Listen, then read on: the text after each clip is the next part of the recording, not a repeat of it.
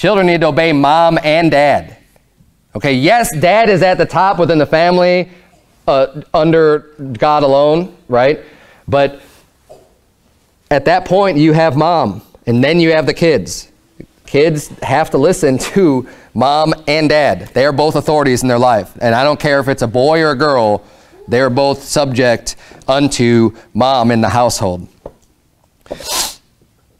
Your house cannot stand if it's divided. Whatever role you play in the house, don't cause division, don't cause the strife, because your house will fall. Eventually it's going to fall. It can't last that way. We need to work at keeping our household strong. Obviously, you don't want to be the cause of your family falling apart. And we know that there's going to be coming a time when houses will be divided, when the love of many waxes cold. The Bible says in Matthew 24:12, and because iniquity shall abound, the love of many shall wax cold. So there's going to be a lot of people losing their love to the point, because sin just abounds, because people are just getting so involved in sin. And what does that show you? When people are so involved in sin, they're involved in themselves. People become very selfish because they're only thinking about them. When people are just giving themselves over into all sins, they're giving themselves over the lust of their own flesh. They're just care about gratifying themselves as opposed to thinking about others. And because of that, their love waxes cold. The love's going to get cold. And in Mark 13, which is a parallel passage to Matthew 24, the Bible says in verse 12, now the brother shall betray the brother to death, and the father the son, and children shall rise up against their parents, and shall cause them to be put to death. And ye shall be hated of all men for my name's sake, but he that shall endure unto the end, the same shall be saved. There's going to be families split up, especially in the end times. That's why it's so much the more important.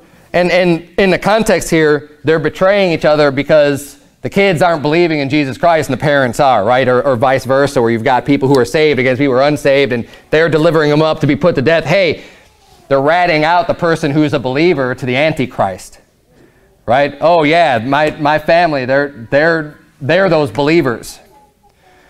Work on getting the people in your family saved, and you don't got to worry about this. Now, I have a whole nother section on the church being the other house, but I'm not going to get into all of this just for sake of time tonight. For homework, you can read Ephesians chapter 4. That talks about, and we've gone over this passage quite a bit recently, I feel like, in a lot of my sermons. God giving apostles and prophets and teachers, evangelists, pastors, teachers, for the perfecting of the saints, for the work of the ministry, for the edifying of the body of Christ, till we all come in the unity of the faith and of the knowledge of the Son of God, unto a perfect man, unto the measure of the stature of the fullness of Christ. So God wants this house to not be divided, because when it's divided, you're not going to be operating in full force, right? The body is going to be fighting against itself, like Satan fighting against himself, instead of actually working together and going out and doing something good. And it's the same thing at home in the family. You know, in order to allow your family to prosper in all manners, spiritually, physically, with everything, you need to be working in unison, in conjunction, together. You need to be on the same team. You need to know and understand that, hey, we're both in this together for life. Let's make this work. Let's not be at odds with each other. Let's make our family work. Let's do the same thing within the church. Let's not find every reason to separate and cause division within the church. Look, I'm not all for just reaching out and this whole ecumenical mindset of just anyone who even says the word Christian is all just we're going to join together.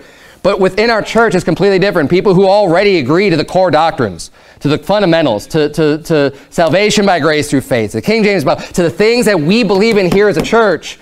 Look, we don't need to be seeking out other reasons to find division that are not biblical within our church. Let's keep this house not divided. Let's keep us together. Let's all join together and do the work that God has for us, and all fall into the places, into the roles as individual members of this body that God has placed you in, so that we can do great things for the Lord. Because when you're focusing in on each other and all the faults that everyone else has, we're not focusing on actually doing the work, and that's going to cause the house to fall.